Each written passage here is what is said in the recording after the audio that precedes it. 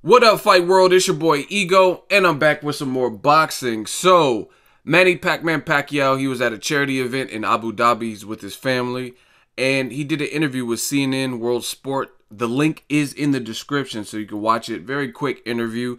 Check it out. I want to talk about it in this video, kind of what Manny Pacquiao was talking about. So, he's talking to the CNN reporter, and he says he wants to fight Floyd Mayweather Jr.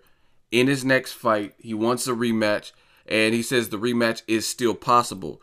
He says the reporter asked him, "Oh, but isn't Mayweather?" He said he's retired, and Manny Pacquiao responded by saying, "We've heard that before, so it's really nothing new because he did retire after he defeated and stopped Ricky Hatton, the first person to defeat Ricky Hatton.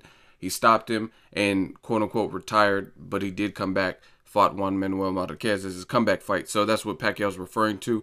And then the reporter also asked Pacquiao, "Did you lose because of your shoulder?" And then he kind of skirted around the question, didn't really answer it. He says, losing, sometimes you win, sometimes you lose. It's a part of boxing. And she was saying, is this something later down the line? Because you said you had one final fight left. And he says, yeah, this is the next fight. It's possible that I fight Floyd Mayweather in my next fight as opposed to down the road. Because as I told you guys previously, I reported Pacquiao's trying to get into a spot on the Senate in the Philippines. So that will probably obligate him and tie him up a little bit more than his current position in politics in the Philippines. So we don't know. They're building a new section of the MGM or whatnot that's supposed to be released.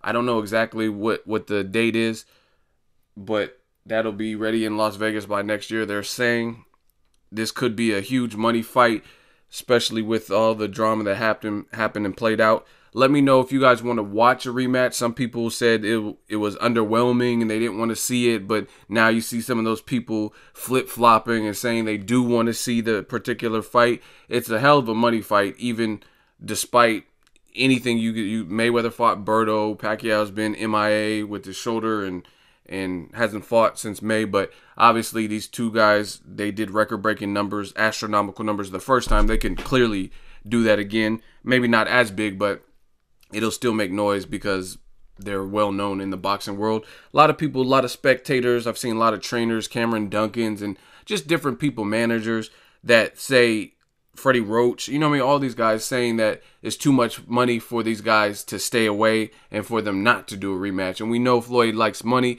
Drop it in the comment section. Let me know what you guys think. Will this rematch happen 2016? Drop it in the comment section. Will it be any different?